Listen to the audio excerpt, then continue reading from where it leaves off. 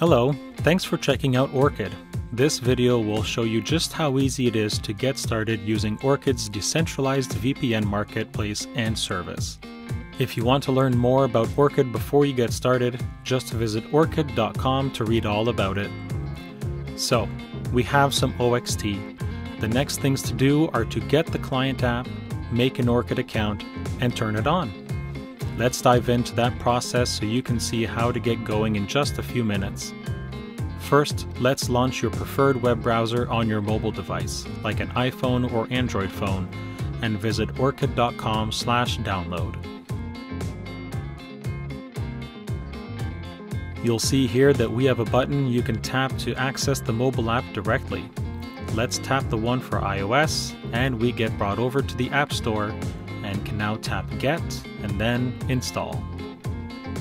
Now that it's installed, let's tap Launch and we land on the home screen. Since we already have some OXT, the next thing to do is tap Custom Setup. Once we tap that button, we are greeted with several options. We will come back to the client app shortly. You'll see on my desktop that I'm at account.orchid.com. This is Orchid's account management interface where you can create accounts, add OXT to them, withdraw OXT, and more. In the account management dApp, we can see how many OXT and Ether we have available in the connected wallet, with some options below for creating the new account. Let's choose the option for the dApp to generate a signer key for us. As soon as we do that, a QR code is generated that contains the account's information. That QR code and the underlying information should be backed up immediately for safekeeping. Let's click Copy and place that code somewhere safe. By default, the account management dApp will choose OXT and deposit balance values for us in order to reach a 50% efficiency, meaning that even if the cost to claim an on-chain lottery ticket rises by 50%, your account will contain enough OXT to issue that ticket. Let's set it just a little bit higher to be safe and place the rest of the OXT in the balance.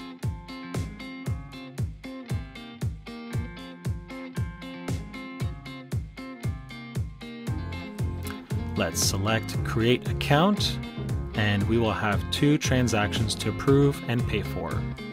The first transaction creates the Orchid account. The second transaction takes the OXT and deposits it into the Orchid account and the Nano Payment smart contract. While we're waiting for those transactions to be confirmed, let's go back to the client app. We're starting from scratch using our own OXT, so we tap Link Orchid Account. We have the QR code available in front of us, so choose Scan. The app should prompt you for camera permissions. Let's approve that and scan the QR code on the desktop screen. If the transactions are still being confirmed, you will probably see a red circle with an exclamation mark beside Manage Profile. That means at least one of the hops doesn't have enough OXT in the deposit, but that will be fixed as soon as the transactions are confirmed. Now that the transactions have been confirmed, in the mobile app, select Manage Profile, and we will see the current hops configured. If you tap a hop, you'll see the balance and deposit, along with the Ethereum address and signer address for that hop. You will also see the option to share the Orchid account. For now, let's go back to the home screen and let's start using Orchid. Select Connect, and you may be prompted to allow Orchid to add a VPN configuration to your device. Let's perform the steps necessary to approve that, and now Orchid is connecting.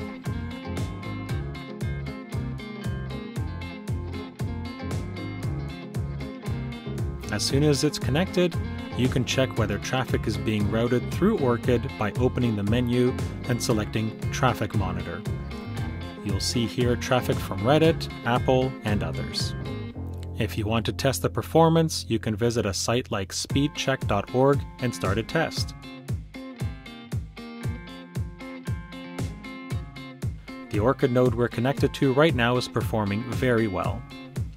That's all there is to it.